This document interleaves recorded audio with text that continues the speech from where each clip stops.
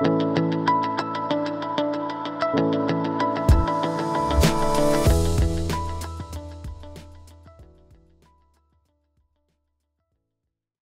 everyone, and welcome to a Muse for You video tutorial. In this video tutorial I'll be going over the new updates of Adobe Muse. It's Adobe Muse CC 2014.3 and the update was released on February 11th, 2015.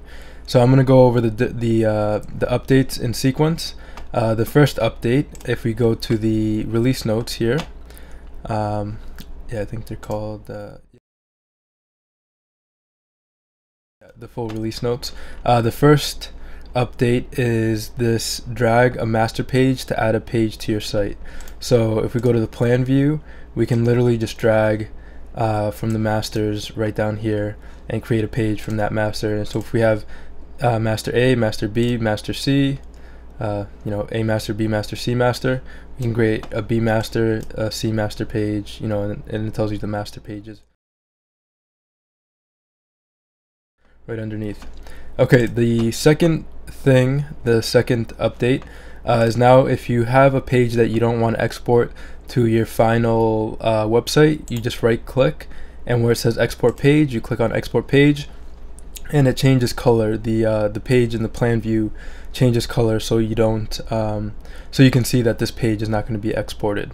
Alright, so fairly simple. Right click, export page to export it, and then uncheck it, click again to uncheck it, and it changes a different color, so you know it's not going to be exported into the final website. Alright, now the next one is, notice that collapse pages expand on adding a child page. So for instance, if I have a bunch of pages, I have a bunch of pages in my plan view, right, and then I collapse them right up here. So now all those pages are collapsed, but if I right click and click on new child page, it expands, so I can see all the other pages that were underneath this first page in the plan view. So just little things to maybe help with your workflow. I never quite use that myself, but if you do, that might be useful for you. Okay, so now moving on, we're going to go into design a little bit. These are design time enhancements. So let's say we style some text. So I'll go in here, and I pick the text tool, and I do some text, and I say, this is some text. Okay, and let me move it so you can see it a little bit. So right there, this is some text, and I'm gonna make it really cool, just style it kind of really nice. 72, change the color to red. Alright, so I just styled this text. Alright, very nice. Now let's say I'm not happy with the styling and I want to revert it right back to just text how I originally wrote it. I just right click and click on clear all styling, and bam, it reverts back to the text with no styling that I just wrote in the beginning. Okay, so moving on to update number 5, it's go to style use, and you can read it here, but basically if I create some text, I just write this is some text, highlight it, hit Command A to highlight, change the text, kind of make it bigger, and change the color. There we go. So I've just styled this text, and now if I select this element with the text in it, and just click on this create a new style from the attributes applied, it creates this style here, and I just select it.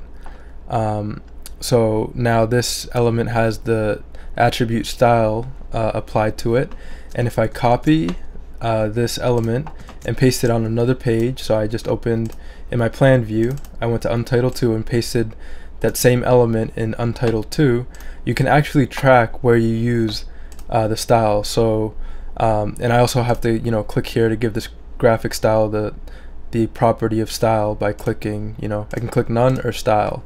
And basically what this now what I can do is, if I have a really large website, I can see what elements have this style, and I can right click and I can click on go to style use, and I can either go to the home, and it says home contains one use, or the current page contains this text frame called "This is some text," and if I click on Home contains one use, it takes me to the home page and it selects that element with that same style.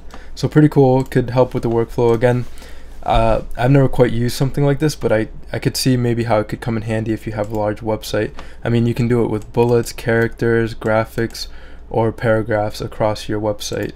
So it's interesting, like now you can just click on, you know, go to style, and yeah, same with the paragraph, I'm assuming. Yeah, any of these you can now see where you've applied those styles to different elements. Alright, now moving on to number 6. So let's say we want to clear a widget. So I'm going to delete this here and just insert widget. So object, insert widget. Let's insert a state. Actually, yeah, let's insert a state button. Alright, so I'm going to just type in some text. And now if I want to clear what's in this widget, I can right click and click on clear widget contents. Okay, and it just removes what was in this widget. I didn't expect for it to remove everything, but it removed kind of everything in that widget. So like if you have object insert widget, let's do tabbed panels, and if we click on right click clear widget contents, and it just clears pretty much everything that was in that widget. Alright, so that's pretty cool. It could help with the workflow if you want to just, you know, clear everything that was in the widget and start from scratch, you know, start from like a blank slate, rather than having all those properties that Muse had before. Alright, so I think that was number 6. Moving on to number 7, asset management. Okay, so so kind of the same thing as, you know, go to style like that we did in the previous update. So now if you have an asset, like I'm gonna go to my assets panel. So I go to window, assets, and then if I right click on this asset, I can go to let's see, so wherever you know, if I want to go to a particular element that was using any of my assets, I just right click, go to asset use, and I can click on rectangle, you know, on the current page, or like if I had another, if I just copied this rectangle, and now I have 2 rectangles, so I can go to the asset, you know, and it switches between the different assets that's using the different elements that's using the asset. So yeah, just go to your assets panel, and you can, if you're using multiple instances of an asset, whether it's an image or something, or an, you know, whatever it is, usually it'll be an image. You click on go to asset use, and you can go to the different places where your asset is being used.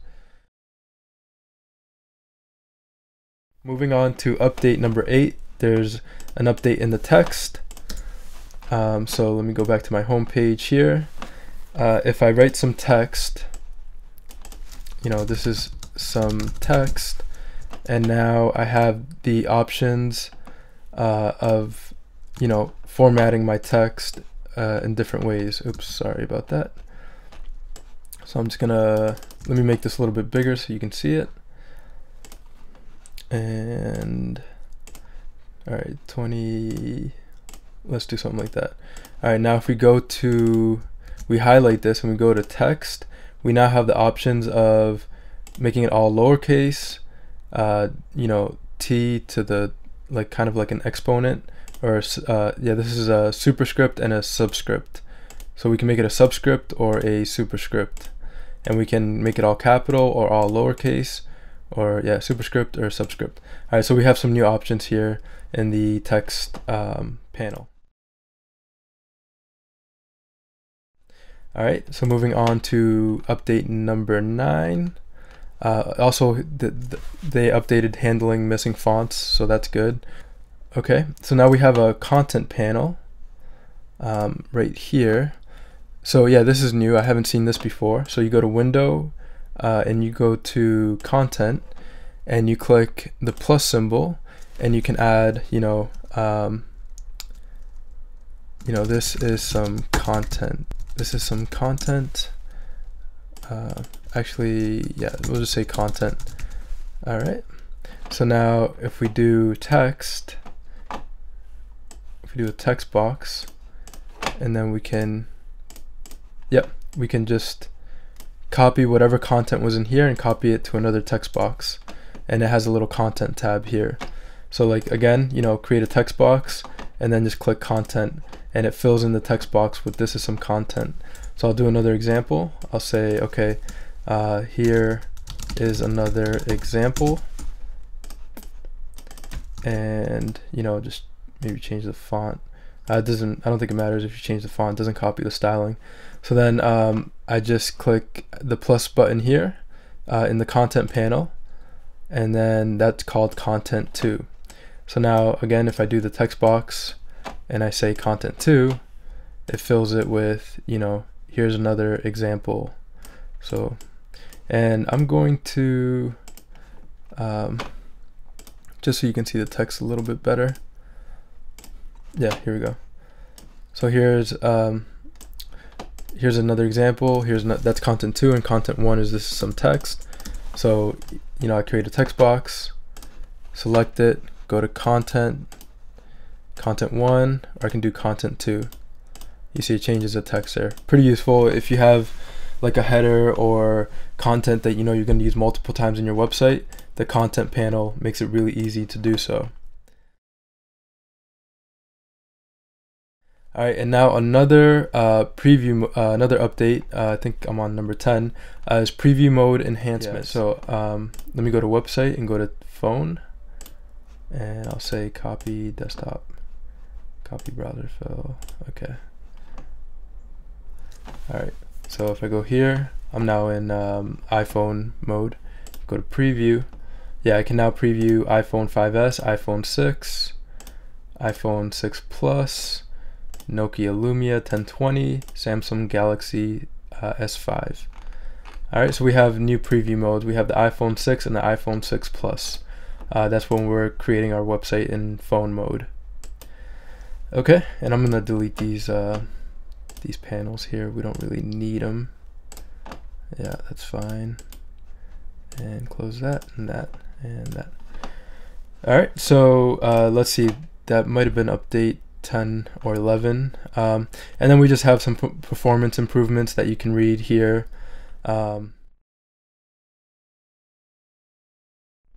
Let's see, we can show or hide frame edges.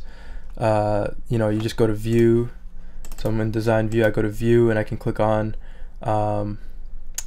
where is it, show, yeah, hide frame edges, or you know, show frame edges.